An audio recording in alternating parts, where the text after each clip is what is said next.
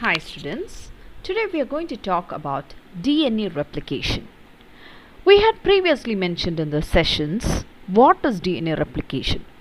DNA replication is a process by which different copies of a DNA is being synthesized by a cell using the enzyme called the DNA polymerases. The various proteins as well as the various enzymes as well as the various subsidiary molecules which have been needed for the DNA replication were being discussed in detail in the last session. Now we are going to talk about the models of DNA replication. There are basically three main models which we observe in the DNA replication. The first one is the theta model, which we had already discussed. The second one is the rolling circle model, which has been found in the replication of plasmid DNA. And the third one is the D loop of replication, which is mainly found in the mitochondrial DNA. So let's go into the details of it.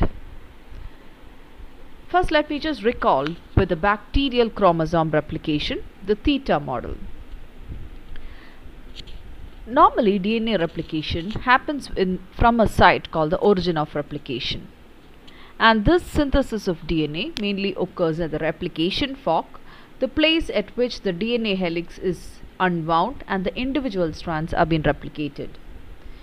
Two replication forks of the bacterial chromosome will move outward from the origin until they have copied the whole replicon, and the portion of the genome that contains the origin is replicated as a unit.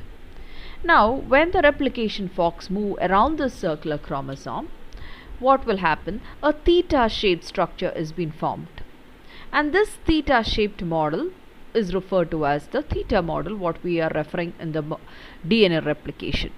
So when the origin of replication meets at the terse site, that is, when the replication fork meets at the terse site, what happens? The replication will end.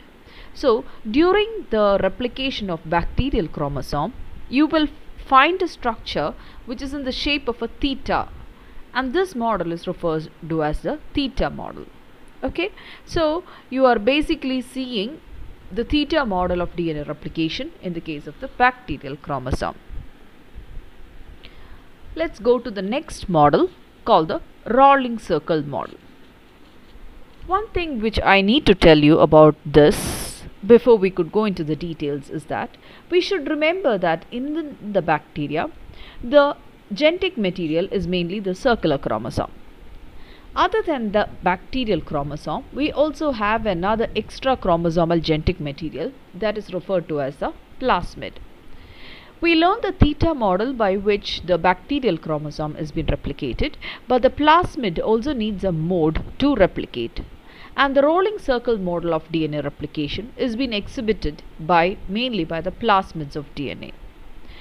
Also in the case of certain phages or viruses, okay, which fill their heads with linear DNA, are also being replicated by using this particular rolling circle model.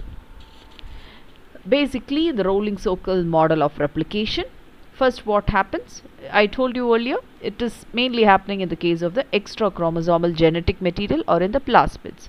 So in the plasmids, what happens? A nick is made in one of the strands of the circular DNA, resulting in the replication of the circle and the tail.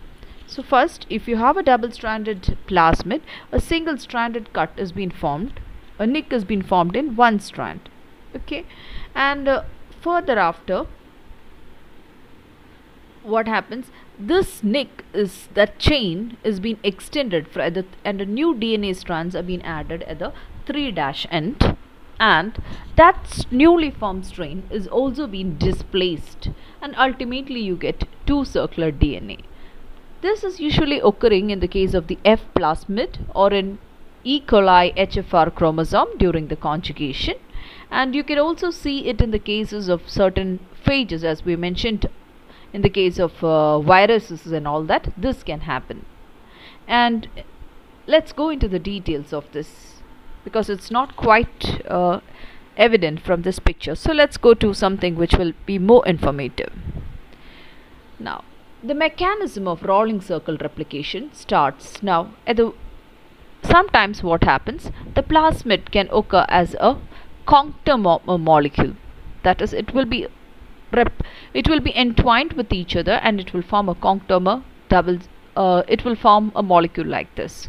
So when this plasmid has to be, it's a double-stranded molecule which has been supercoiled upon each other. Okay, so when this plasmid has to get replicated, some proteins called the rep-A proteins will come and bind onto it. And what they do is they produce a nick on the DNA. And the rep-A protein will also go and bind. So when a nick is being formed, you will get on the single-stranded DNA, you will have a 3-OH and you will also have a 5-phosphate. The rep-A protein will go and bind to the 5-phosphate of the nicked DNA.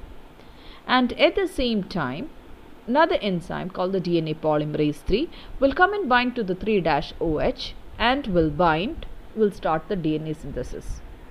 The helicases, a certain other unwinding enzyme, will come and will be replacing or will be pulling the parent strand, which has been, that is the template, from the nick, from the rep-A region, the DNA will be displaced.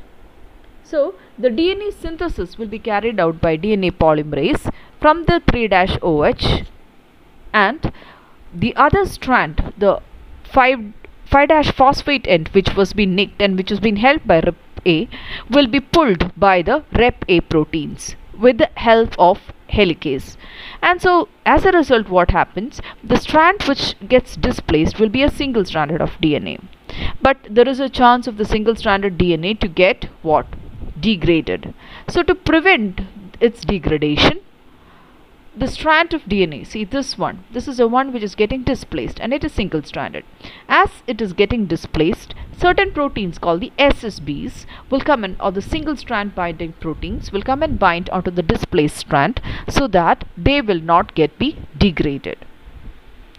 Further on, when this synthesis is happening like this, and finally when the whole strand of the new DNA is being formed, here it has been broken, this is been again cut, and that has been released.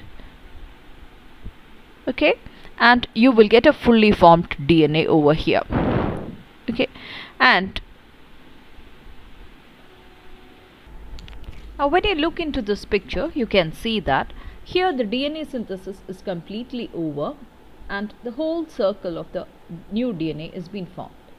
And what does rep-A do? Once the whole thing is being displaced, what happens? It will again nick this parent strand which was there, and it will join these two strands together. Okay, so you will get an old strand, a single stranded DNA which has been bound by SSBs. It will be, as well as the rep-A will be formed here. This is the one which has been formed here.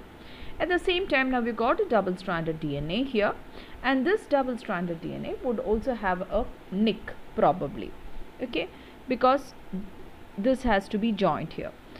Once this has been cut over here, a small gap would be here in between. That has been linked by ligase, and the whole double stranded plasmid is being formed here. Now you already have one strand here which is single stranded, bound with the SSB proteins as well as the rep-A protein, and I told you that this would be ligated by the rep-A, and that is what has been formed here. In the next step, what happens is rep-A will move, and further at some particular region the DNA will form a loop towards the inside. It will loop towards the inside, and at that particular region a small RNA primer is being synthesized, okay, and using this RNA primer, RNA polymerase, okay, it was RNA polymerase or the primase which is synthesizing the RNA primer, and once the RNA primer is being found, what happens? The DNA polymerase 3 will further come and synthesize the DNA. Okay, further on, when DNA polymerase 3 is doing the DNA synthesis is completed, what happens? DNA polymerase 1 comes and removes the RNA primer, and you get two strands of the plasmid over here.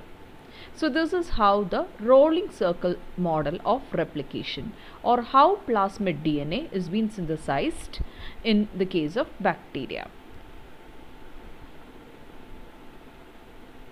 So let's go into the steps for your recollection. The Rep-A protein has been coded by the plasmid gene and it binds to the double-stranded plasmid.